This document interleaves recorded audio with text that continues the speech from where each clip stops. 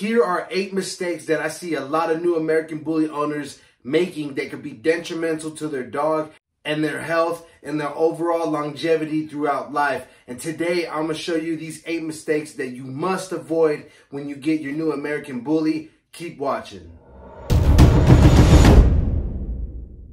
Now, these 8 mistakes that I'm going to lay out to you are very common in the American Bully culture, in the bully world. And I want to bring it to light to make sure you're not doing these same mistakes. They're easily avoidable, and I want to show you them right now. But before we get started, I am happy to announce that we have our online store that is officially live, and it has a lot more new products for your bully breed, your pit bull, your American Bully, amstaff, whatever you got. We got some cool products in there for you guys.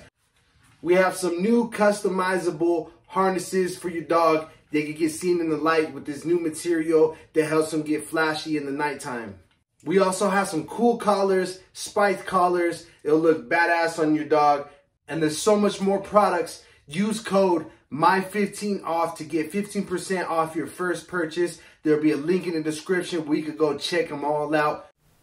Number 1, they expect the dog to be a puppy forever. Now, I know a lot of us are guilty of this. We see a nice, cute little puppy, and we go and get him off instinct and off of a spur of the moment. But we got to realize that these dogs are going to get a lot bigger, and they're going to need to be trained. They're going to need to be obedient, and they have a higher standard of obedience expected from the community and the public due to their reputation. So you got to know that the dog is going to get a lot bigger, and you need to take full responsibility of it and make sure that it's well trained so it can avoid the shelter.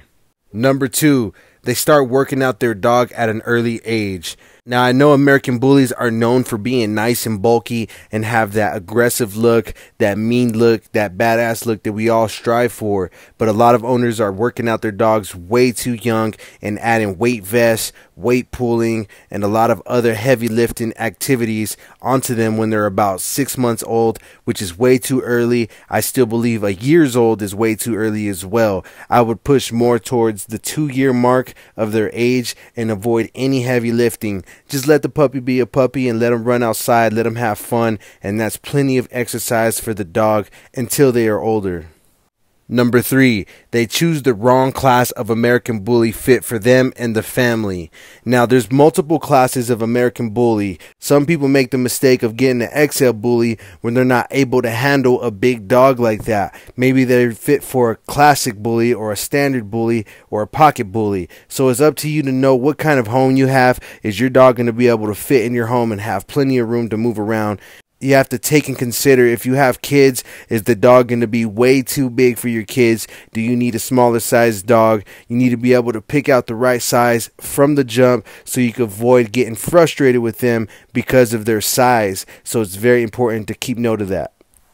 4th mistake is they pump the dog with protein and supplements when all they need is just a good, clean diet. Now, a lot of owners are asking me, hey, what's a good protein supplement? What's a good supplement for the dog's food to get them bulked up and juicy, and pretty much trying to ask me if they have, steroids for dogs.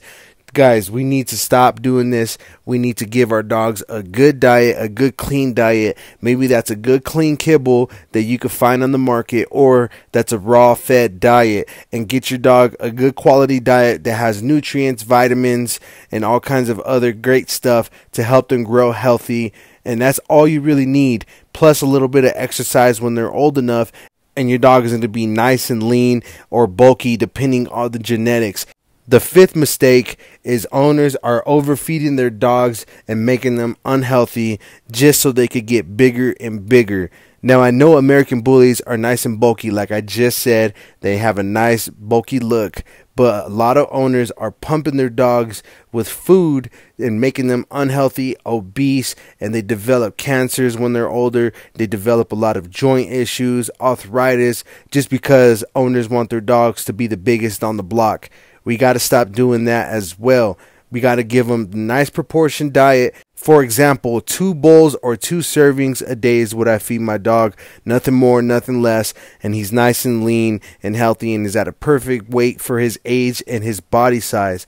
Sixth mistake that I see owners making is they go for the looks of the dog and not the health of the dog. Now, American Bullies is one of the best looking breeds to ever exist, but a lot of owners are going to dog breeders that are specifically breeding for a certain type of look, such as Merle dogs, or they have the biggest dogs with the biggest heads, but they're not taking accountability for the health of the dog. It's very important that you ask for health tests when you're buying your new American Bully to make sure they don't have no genetic diseases that gets passed on through the parents, and making sure there's no kind of cancers that are more likely to get passed on, or any kind of health issues at all. You have to look out for east-west feet, hip dysplasia, any kind of kink tails, spines that are messed up. You got to look out for that, all right? Number 7, they failed to train their dogs. This refers back to the first mistake. These dogs are going to get older and they're going to get big. These dogs need training, and some American Bullies are very hyperactive and some can be lazy. It doesn't matter what dog you have in between. They need to be trained obedience starting day one. You need to make sure that all their commands are down and they're able to listen to you outside the home, inside the home, wherever you go. The dog park, it does not matter. These dogs have a high expectation of obedience through the public just because of their reputation and the pit bull's reputation. So if you fail to train your dog, you're failing as an owner. You need to start on day one. The 8th mistake that I see American Bully owners making is they have too many dogs that they can handle at once, and they fail to know the cost of the dogs, leading them to giving them up to the shelter. Now, this is what we do not want. The whole point of this channel is to help you guys avoid giving away your dog to the shelters. Too many dogs at once could be very hard for anybody out there. Each of these dogs have a cost to upkeep their health. Each of these dogs have a cost to upkeep their training, and you need to make sure they get along, and you need to make sure you're not breeding them on accident or there's no mistakes.